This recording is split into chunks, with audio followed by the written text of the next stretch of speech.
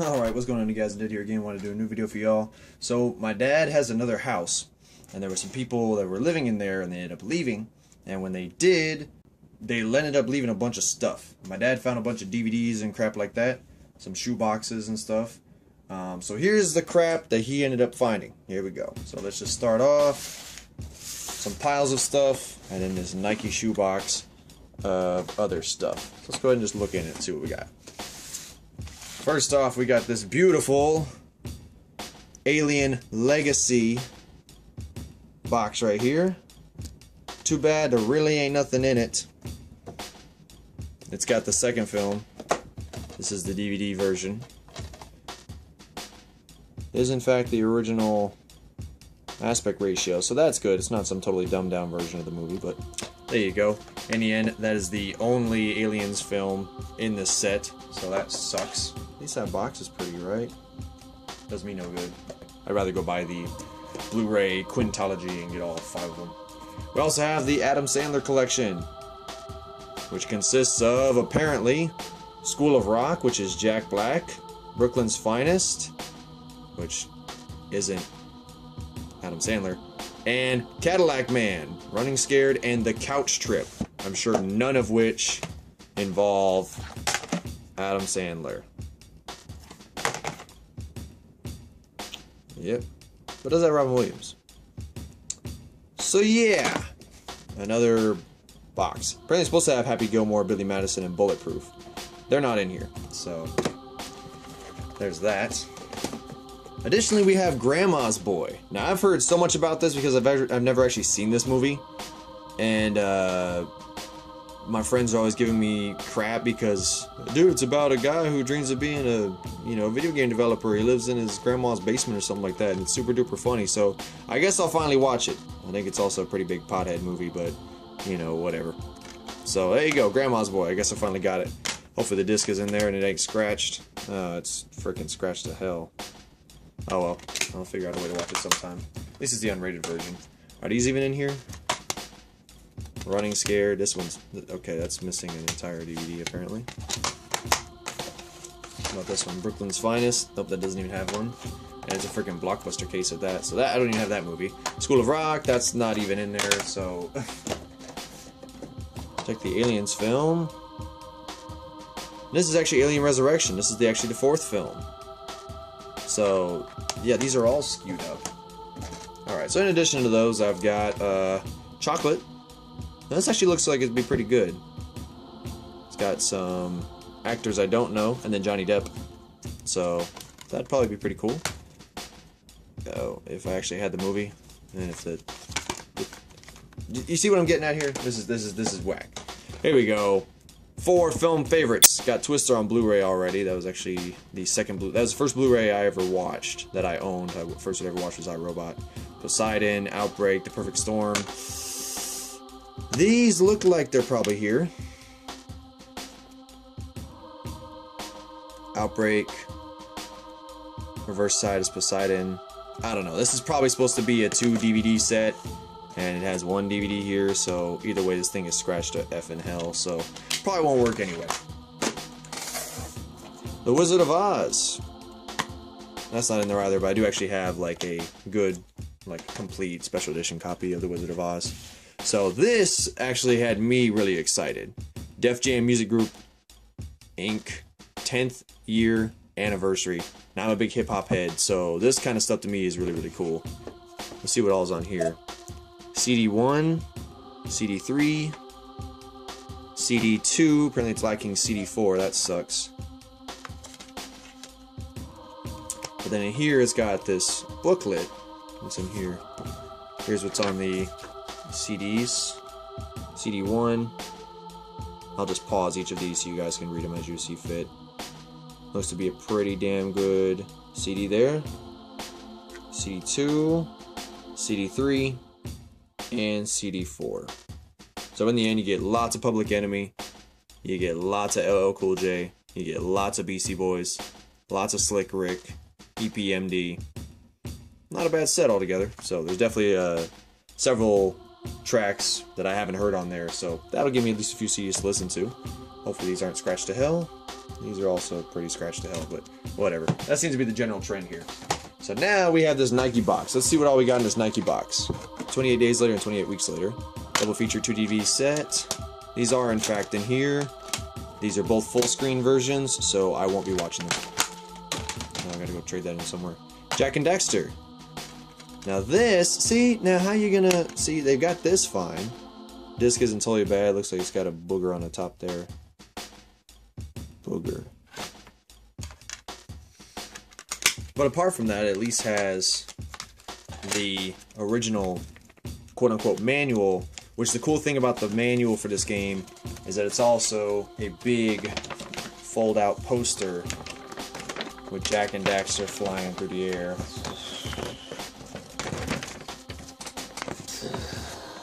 So that's always been pretty cool about this particular manual. Not a bad poster. So, at least they have that going for them. And the disc, like I said, isn't too scratched to hell once I get that booger off it. Rygar, the legendary adventure. I don't know crap about this. Featuring epic original soundtrack by the Moscow International Symphony Orchestra and soprano singer Izzy Cooper. Inspired by Greek mythology, this adventure takes you through vast ancient worlds of fantasy and legend where good and evil collide. The almighty disc armor becomes the essential tool in your quest for victory, as you swing and slash your way through breathtaking worlds and legendary enemies to rescue Princess Harmonia and restore peace to the island of Argus. Argus is a beautiful place to visit, and Rygar's time has most certainly come, says EGM. Absolutely stunning in every way. Action game of the year, according to Play. TechmoLink.com. So, Rygar, I don't know anything about this. Apparently it's a Tecmo game, though. Probably have some good graphics in. And does have the manual still. It's actually still got a Tecmo registration card. Disc doesn't really have anything on it. Finally, no boogers. No scratches. No boogers. Let's see what else we got. Candyman and Pumpkinhead, Ashes to Ashes. Does have Candyman, Special Edition. Does have Pumpkinhead, Ashes to Ashes. Let's see. Very few scratches on that one. Pumpkinhead. Just some smears. It's got a bunch of condensation type crap on it. Oh shit, dropping stuff, breaking it. Come on now. But the important part is anamorphic widescreen. Anamorphic widescreen. I'll watch them. You're gonna watch no full screen BS. Cutting out half my movie. Rent as many DVDs as you want. Netflix promotional free trial with a copy of SSX3. I could not be happier opening a frickin' case. It's scratched to hell, but I could not be happier than seeing a frickin' copy of SSX3 for the PS2. That's pretty dope right there. Alright, we got some more video games. Soldier of Fortune Gold Edition. New multiplayer maps. So this is a case that's already gotten a bite bitten out of it. No manual. Game is all gummed up. Looks like it's got a smear ring. So this makes you wonder if this is just a port of the original game or if this is something more. If you never played Soldier of Fortune, it's pretty cool. It's really violent. Like, you turn a corner and shoot a guy with a shotgun and his intestines will fall out. It's pretty damn dope. That seems to be the running trend. They've got a good sense of bodily harm in the game. It's pretty good. Spy Hunter. That's intact. Disc isn't that bad. PS2 will probably read it. So there you go. Good old Spy Hunter. Got some DVD features on there for bonus stuff. Pretty cool. I never played the new Spy Hunter. I played the original arcade stuff, but I never played the new one. Holy crap, they got a copy of Frequency. Holy shit. Oh shit. Not bad. So, for those who don't know, this is the original game the Harmonix worked on. Before they did Amplitude, don't worry, I know you guys have no idea what the hell that is. Before they did Guitar Hero, before they did Rock Band, before they did, what do they do? Dance Central, is that what they do? Before they did any of that crap, there was Frequency. It was the best damn game they ever did. You play that shit, play that shit. And Ace Combat 4, Shattered Skies. This is kind of cool because I actually used to have this game and I gave it to a buddy of mine, so I guess this sort of just comes around full circle. My copy wasn't scratched to hell and at least had a manual, but there you go, it's in there. Alright, some more goodies. Here is a Rush Hour trilogy plus Money Talks, another Chris Tucker, so obviously a Chris Tucker collection. Open it up. God, these look terrible.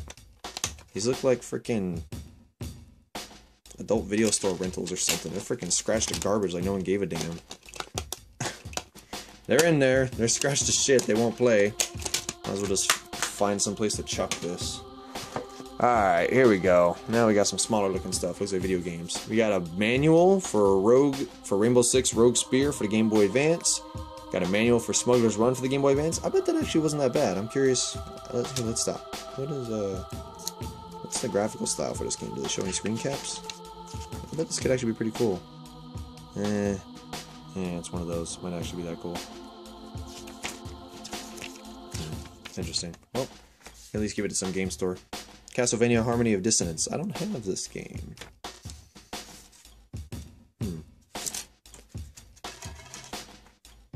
Charlie Wilson's War.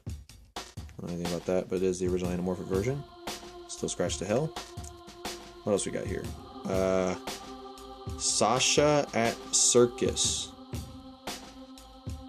Okay. And then here we got this 2 CDs. What dumbass stores CDs like this? You freaking put them... Why would you put them like that? They're supposed to, you're supposed to protect that side. You idiots. Apparently this is some custom CD from some dude named Gons on SoundCloud. I'm not supporting him. And The Dream, Vicky, whatever the hell that is. Who stores CDs like that? So they're other freaking direction. These people drive me insane. What the hell? Alright, here we go. Let's see. The Great Gatsby Deluxe Edition. Music from Baz Luhrmann's film. Interesting, okay. And again, it's just some bootleg crap inside of it. Marcus Schultz. Marcus Schultz. It's weird. It's a nice artwork though. Same, there ain't no disc in there. Alright, let's see what else we got. We got a Metroid Fusion manual. I do have this game. I do have this one, so that's cool. I'll hold on to this little bad boy. Another CD. No idea what could be on here. But these are CDs, so it's probably music. The girl was into DJing and electronic music and stuff, so I'm just surprised she doesn't take any sort of halfway decent crap about her stuff. Maybe they were his, who knows. Alright, Smuggler's Run. So the game is in here, so I will have a chance to try that out if I care to. Warner Brothers Quest for Camelot, a game adaptation of the film. This is a Game Boy Color game that'll also work in a Game Boy. That's why it has that black design on it. Additionally, we have... here we go. A game I don't have. Game & Watch Gallery 2. And the label isn't all crapped up because they kept it inside this little case. So sweet. Game & Watch Gallery 2. Here we go. Super Mario Advance 4, Super Mario Bros. 3. This is a pretty cool game. It's one of the few games that if you put it into a Game Boy player, it will actually rumble the controller, so that's pretty cool. And only about 3 games do that. But cool. Used to have this one. I was thinking about maybe getting it again. I'll probably still trade it in, who knows, but there you go. Pretty cool. Alright, now let's get to some good stuff. Oh, wow, wow. Okay, here we go. For starters, we got Parasite Eve, dog. Manual's still in there. Still got the collector's CD. Please don't let these be scratched to hell.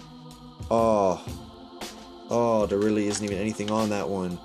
Disc 2 for Parasite Eve. Nothing. Disc 1 for Parasite Eve.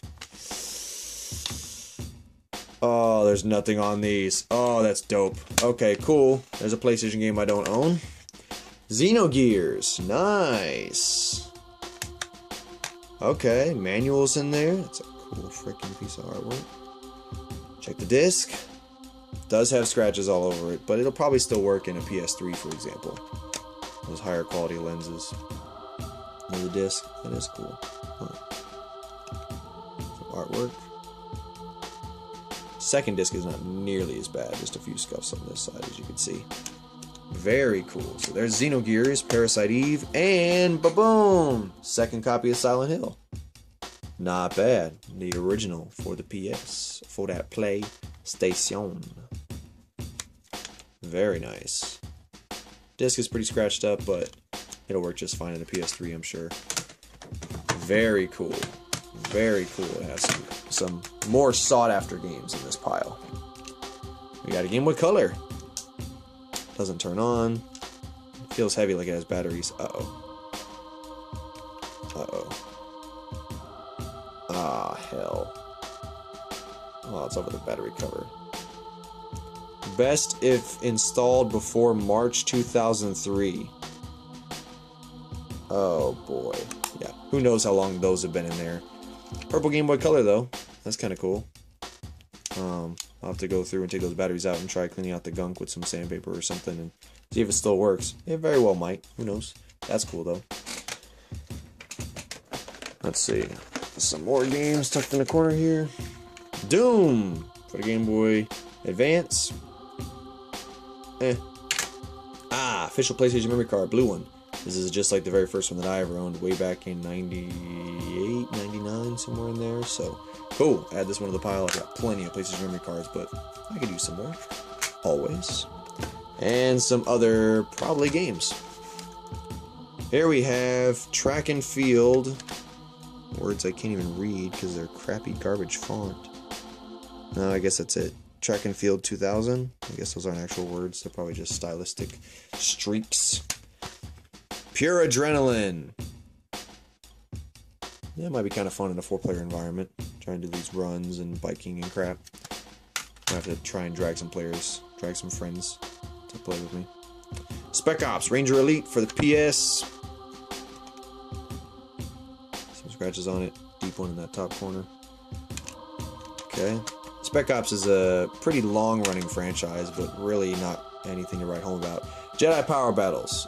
This game is crap on the PlayStation. It's a fun game, but it just has a lot of flaws. I actually traded my copy in, and I got a Dreamcast version instead, so I will just do the same and just trade this version in. Apparently they bought it from EB Games for 20 bucks back in the day. I think I have the Dreamcast one. Do I?